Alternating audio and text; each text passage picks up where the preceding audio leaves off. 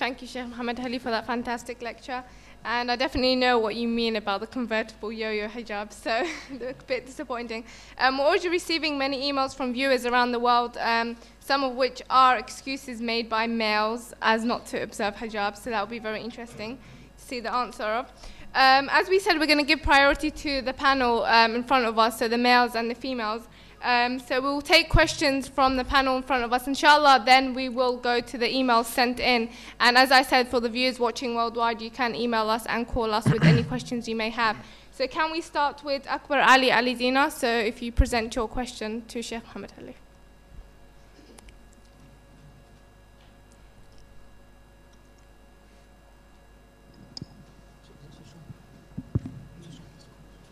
Assalamu alaikum. What are the rules on hijab for both men and women when searching for a partner for marriage? Islam is a religion which is realistic. In other words, it is not as rigid and as, for example, non-flexible as some people are led to believe.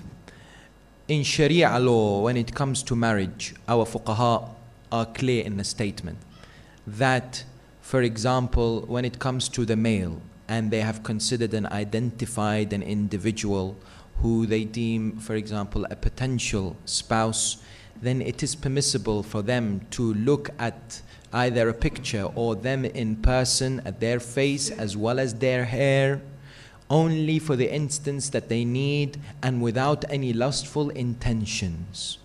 In other words, this permissibility exists, as well as, of course, their ability to engage in a discussion or for them to talk. But at the same time, this talking needs to be restricted with no terminology that is normally referred to or utilized by lovers or those who utilize or use emotional phrases. It needs to be to the extent that is necessary for them to identify what they need to know from the other person. We have mentioned before in this place that Allah Tabaraka wa Ta'ala knows your intentions. So I have seen some brothers who have said, you know, I need several meetings with the person whom I'm thinking to get married to because I want to find out more about their lives. And if they are true in their intention, then this is permissible. But it should certainly be devout of looking at that individual with any wrong intentions. Thank you very much for that answer. We'll go to the sister side now, inshallah. So we'll have Ismat Jiraj first. So if you present your question. Assalamu alaikum. I do have a question that was emailed in earlier this week from Mariam Ghazvi in Manchester. I know we did discuss this a short while ago, but what would you say to a woman who's already married and her husband now tells her she's not allowed to wear hijab? What are Islam's rulings on this? Allah subhanahu wa ta'ala should be feared and Allah should be feared alone. This is a problem that sometimes we have in certain quarters of the community, whereby sadly the husband, instead of encouraging and performing amr bil ma'ruf and nahi anil munkar and standing alongside his wife to ensure that they rise to the challenge against all the difficulties, they become an obstacle.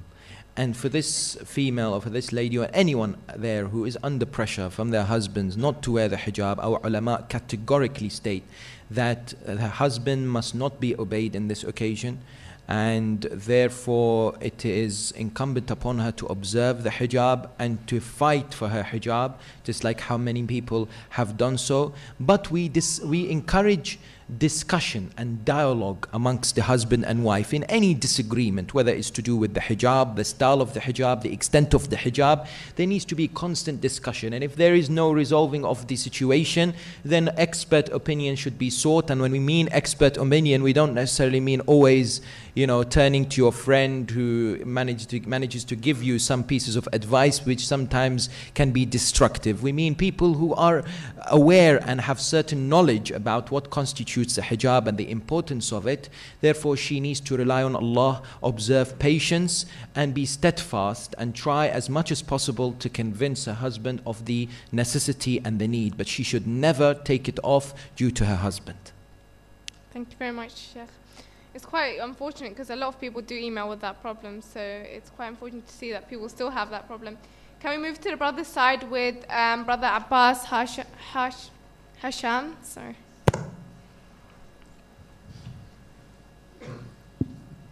Assalamu alaikum. Alaikum assalam wa rahmatullah. My question is, should a Muslim avoid all purposeless conversation with non-mahram? Are purposeless conversations with non-mahram haram or are they makruh? What if a man's mother asks him to meet a non-mahram without any purpose? Should he mention his preference to avoid such a meeting, or should he just agree to his mother's request? Thank you. You might have to repeat some of the questions. With regards to conversations between non-mahram, they should be kept to necessary. In other words, what is required. And some people object to this. Our ulama, as generally Islamic law states that prevention is better than cure. And this is the message of the Quran. In other words, we find the Quran speaking and directing this command to not only the wives of the Prophet, but also to all believing women. فَلَا تَخْضَعْنَ بِالْقَوْلِ فَيَطْمَعُ الَّذِي فِي قَلْبِهِ مَرَضٍ. Allah says clearly in the Quran, do not soften your voice or beautify it intentionally to draw the attention of others. And this is of course a problem that sometimes when there is unnecessary discussions and talk, especially online, when there is chatting going on between non-mahrams, it becomes an initiation, a stage by which the shaitan becomes stronger. The shaitan once told Prophet Nuh ala nabiyyina wa ala alihi wa alayhi afdalus salatu wassalam. He said to him, let me give you some advice. Nuh said, I don't want it. He said, no, but I'll give it to you because you've made me unemployed and there's nobody to deceive. I will give it to you. He said, what? He said, I become strong in 3 areas. When an individual, a human being becomes angry, then I'm strongest then. When the human being has to judge between 2, especially if one of them is a family member or close relative, and when a human being is alone with another woman, I become their 3rd. And this also applies when you're sitting there in front of the computer, right? It's not just only in physical contact or discussion when you see somebody. Therefore, unnecessary discussions, and this is left to the individual. I'm not going to tell you what is necessary and what is not. But for example, discussing the British weather is certainly unnecessary. You know, we know where to draw the line in our discussions because the shaitan is ready and waiting. Like we said, the shaitan has many arrows and they can catch you, the shayateen can catch you in any shape or form. And therefore, if the mother arranges a particular meeting which is not for the purpose of marriage and it is unnecessary discussion, then once more one has to understand the taklif al-shar'i, their Islamic obligation, fearing Allah subhanahu wa ta'ala. And remember, Allah tabaraka wa ta'ala beautifully in the Holy Quran speaks about a concept known as libasu taqwa, the garments of piety. Many mufassirin say this garment of piety has many meanings, dual or for example 3 different meanings. They say this refers to hijab because an individual who is wearing a hijab is indeed practicing God consciousness, but at the same time it's referred to the social element or the spiritual element, and that's what they engage in discussions. They fear Allah. وَلِبَاسُ التَّقْوَى ذَلِكَ خَيْرٌ. And the garments of taqwa, Allah says in the Quran, undisputable, undeniable, right? Says the لِبَاسُ التَّقْوَى ذَلِكَ خَيْرٌ. It is better, Allah loves it. So we need something to constantly remind us about why and what is the purpose behind our discussions and in conversations that we have with people who are non-mahram. Fearing Allah is the most important element. Thank you very much. Shall we break it up because we're getting many emails from viewers from around the world. So let me just read one email out, inshallah. Then we'll come back to our panel of guests. This email was emailed in from Sister Matsuma. It says, these days many men don't want hijab because they say it's not professional when in business. This comes from men in our community, and this is the reason why most women are forced to take off their hijab. So I'm not sure if she's referring to hijab that women are forced to take off, but men think that hijab is not professional and when in business. So what would you say to that?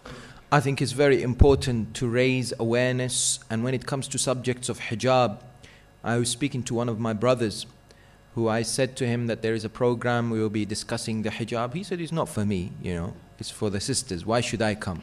And this is unfortunately an idea that exists in the minds of some of our brothers, that hijab is a subject that is specifically tailored and geared towards the ladies and our sisters.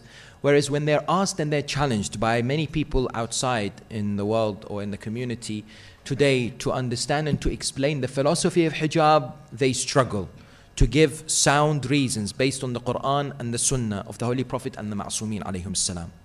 Therefore, raising awareness amongst the men is of great importance. And once more, from this particular place, we call upon our brothers around the world to really understand their obligations and their duties and to be supportive. It is already difficult for some sisters when they are faced by intimidation and ridiculing in places, in the Islamophobic attacks that some of them are subjected to in the West. It is already difficult for them to uphold and observe hijab. Let's not make it even more difficult. Let's be supportive and stand side by side, because this is definitely something that pleases Allah subhanahu wa ta'ala, which is our objective in life. Thank you very much, Sheikh. I know there's many viewers sending in their emails, so stay tuned and keep watching, so I will read out their emails soon. Let's move to the brother's side now with Brother Samir Merchant.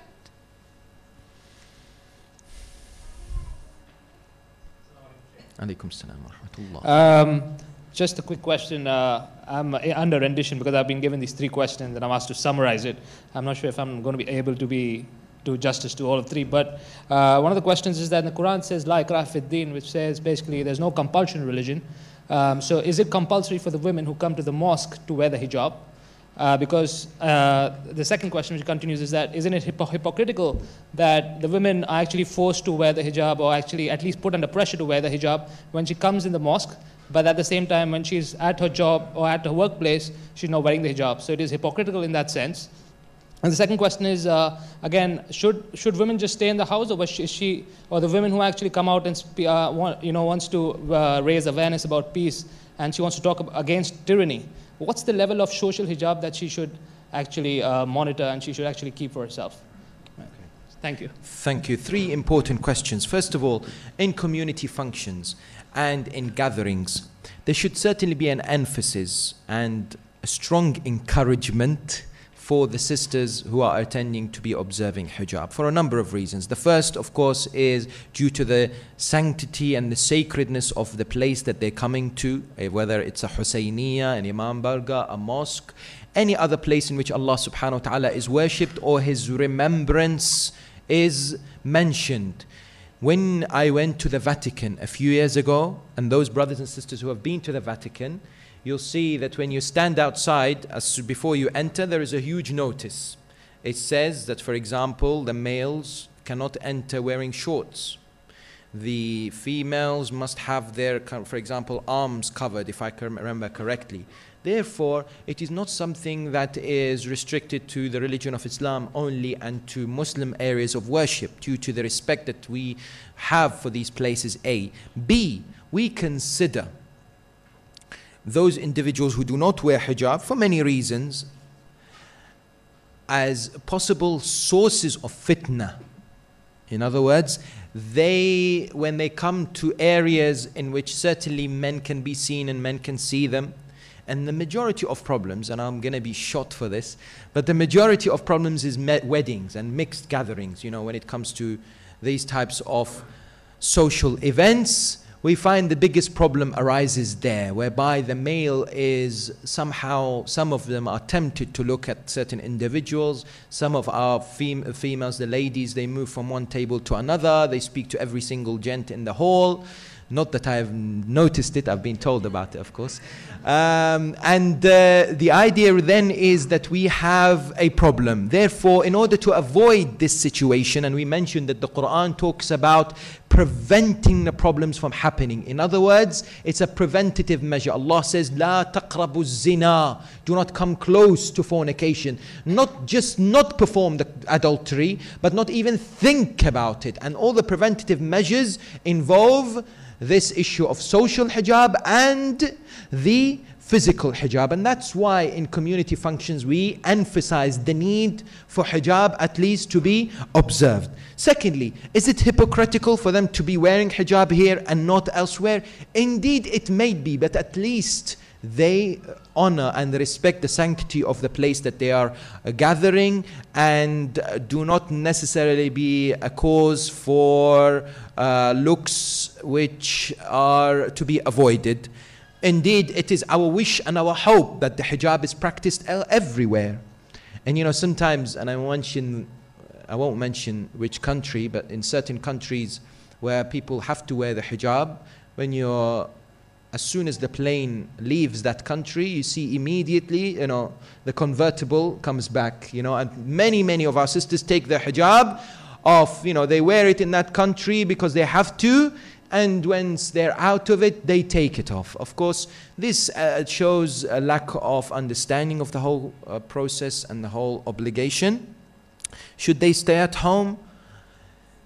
They shouldn't stay at home if they feel that there is a need for them to be in the public arena, if there is no unnecessary gender mixing and interaction which may involve them to fall into haram. This is the exact terminology that our fuqaha say. That if you are out there in the workplace and you cannot hold yourself, and there's a possibility that you may fall in something which is not permissible, then it is not permissible for you, or you should not leave the house, or at least engage or go to this area. However, we need our sisters to be at the workplace. We need them to represent Islam, and importantly, we need them to speak out. It's not good enough for people like me to continuously just stand there and say, yes, hijab is liberating for women. Women actually love wearing the hijab, the Muslim women. They find it something which is honorable and dignified.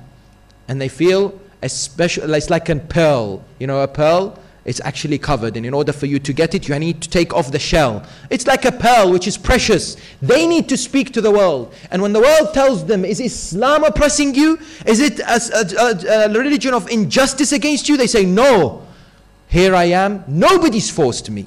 Not my husband, not my father, nobody. I wear it out of my choice and I love it.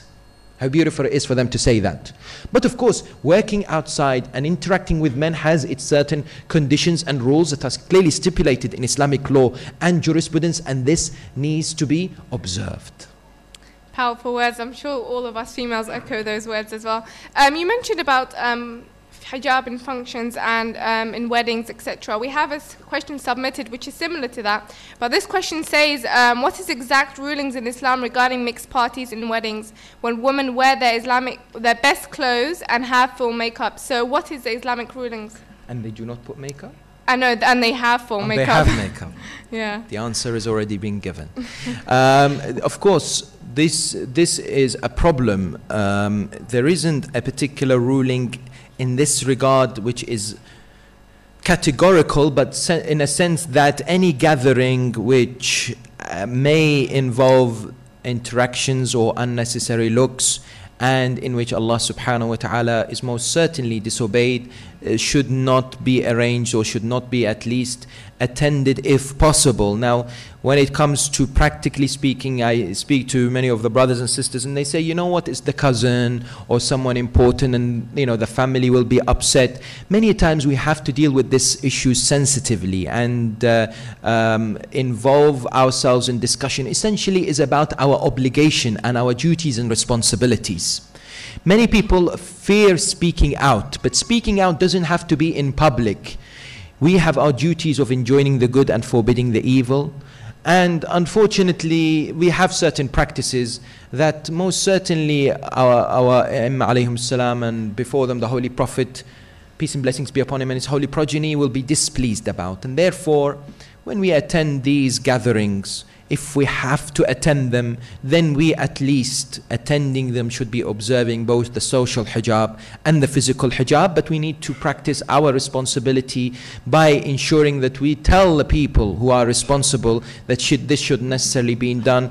And if we feel it absolutely necessary to attend, then we practice what we preach out of the utmost importance. Thank you very much. Now let's go to the sister side, get a question from there. So can we have Sister Fatima Ramji? Assalamu alaikum. I've recently heard that women are not allowed to wear coloured hijabs. Is this true, and if so, why? I'm sorry, women are not allowed to? Wear coloured hijabs. Coloured hijab, okay. When it comes to hijab, there are specific elements about the hijab which we mentioned is a general principle. The hijab, if it's worn with a certain form of decoration or coloring with the intention to attract, becomes non-permissible. That is the ruling. In other words, the ruling is based on the intention of the individual when wearing these particular garments, of whether they wish other people to look at them and to admire them, and that becomes a source of hurma in fiqh. And therefore, this falls, the same question, could be asked about many other elements within hijab, whether, for example, certain patterns are present in a certain hijab or not. Of course, if we're talking about the most perfect scenario, then it should be simple with nothing that would attract the attention. But essentially, it returns to the intention of the human being. Likewise, for example, and I'll ask this question myself and answer it. Kuhl. You know what kuhl is? You know, when it's placed under the eyes. Our ulama, for example, Ayatollah Sistani, Hafidhahullah, says that kuhl for the females is permissible. Yet, it must not be placed with the intention of drawing attention. And that's the difference. Sometimes it's placed for medical reasons. Sometimes people are used to putting it on. But once the intention is there, then it becomes problematic. Thank you very much. Can I just say that if anyone in the audience has any questions, just put your hand up and then we'll go to them. I know there's a panel. Okay, there's a question at the back. I know Hussein had a question as well in the front, and there's a question at the back. We'll go to Hussein first, and then we'll go to the back, inshallah. Assalamu alaikum. Alaikum assalam wa rahmatullah. I'm not trying to question the Holy Quran, but I'm quite curious to know your opinion on this. Should the Quran not tell the women first to wear appropriate hijab or wear appropriate clothes, not to put makeup on? Because if they do that, then the men will surely not need to lower their gaze. Because they put a lot of makeup on, they wear tight clothes, sometimes the men are attracted to that, it's automatic. And therefore then they have to lower their gaze. So shouldn't the Quran inform the ladies first to please, wear appropriate clothes so that the men don't have to lower their gaze? Yeah, in the interest of fairness, our sisters can't defend themselves. I will defend them and say they might say, well, it's all men's fault. Why do they have to look? Right? Well, no one's asked you to look, No, let's look at this objectively. When it comes to the Holy Quran, of course, the Quran is very categorical and very clear on this issue, that the responsibility falls on both males and females. It's a dual responsibility. It's not just for the females, and neither is just for the males. They both have to uphold and observe the regulations and the commands of Allah subhanahu wa ta'ala, which is a dress which is modest and chaste, and not gaze or look at each other in an unacceptable, lustful manner.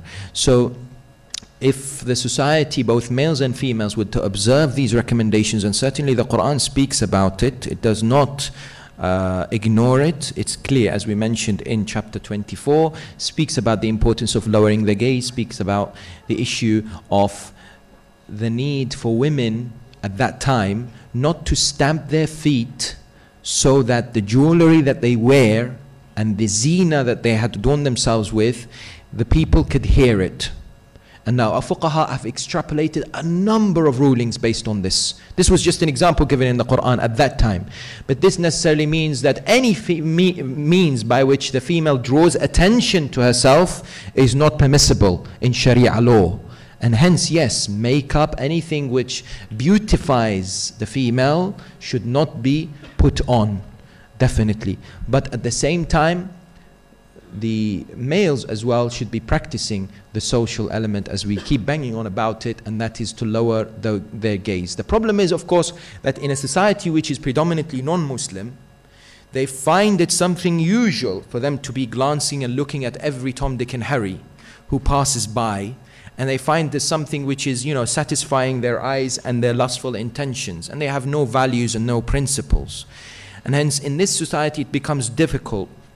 But normally in a Muslim society, if the values of the religion are upheld, then the Quranic principles can be established. Thank you very much. We're getting a lot of emails coming through, but we'll go back to the panel, and then there's three hands up, so we'll go back to the right at the back. But first, can we go to the panel to Chris Mortimer, and then we'll go to the back with the brother raising his hand. Assalamu alaikum. Alaikum assalam wa rahmatullah. My question was to do with the mixed gatherings, but not in a sense of a wedding or anything like that. Sometimes you have a situation where friends might meet up as couples married, or you have in family setting where there may be non-mahram together. And if we take this example, if everyone is observing the full hijab physically, and the conversation is, you know, nothing wrong with the conversation, is there anything per se wrong? Is there anything wrong in the actual nature of meeting up as a mixed gathering per se, if everything else is observed? Thank you. Thank you. In principle, if the Islamic hijab, as far as all the elements, now you all know what they are, so I won't mention it. If all the elements are upheld, in principle, there is no problem. However, let's be careful, because there have been instances, and I tell you from experience of cases that have been presented before us, there have been instances whereby couples meet up together with the correct intention, and the individual then looks around, tries to lower the gaze, then looks at the spouse of the wife of his friend, comes back home and says, why is she looking like this and you're not? You know, and always people think the grass is greener on the other side, and comparison begins to happen, and there are problems in the marital relationships, and breakups occur and divorces increase. And people, for example, unnecessarily may even involve themselves in relationships which are illegitimate. Today, this is the problem in society. Today, this is one of the problems in society. We find that there are many affairs and many illicit relationships, even when people are married. It's simply because of these gatherings that the human being, the carnal desires and their whims overcome them, and they would follow the satanic temptations and do whatever they feel that they need to do. If an individual can guarantee themselves, and they can say, well, you know, we'll never fall into the pits or the temptations of the shaitan, and we can observe all these, then so be it. But notice how Prophet Musa, ala nabiyyina wa ala alihi wa alayhi afdal salatu wassalam, Prophet of Allah, ul al-azm, ma'soom, and when there was the two daughters of Prophet Shu'aib, Leah and Safura, right? Well, you know the story. Yet when they told him that our father wants to see you, he is a Prophet of Allah. If he can say, well, you know, I'm safe, I'll be okay. If he can say it, or if he said it, then we can say, okay, we'll be safe as well. Although we're not prophets, neither are we ma'soom. He said to them, bring me some pebbles, throw the pebbles, I will walk in front of you, and I will know the direction by which I need to walk in order to get to the house where I can meet your father. In other words, so that he would not walk behind them. So, it highlights to us the importance of modesty and chastity. We need to be very, very careful. I'm not saying that these gatherings and these sessions are haram. There's certainly nothing in Islamic law that prohibits them. We have main guidelines, main issues that have to be upheld and understood, and then becomes up to the individual to practice them.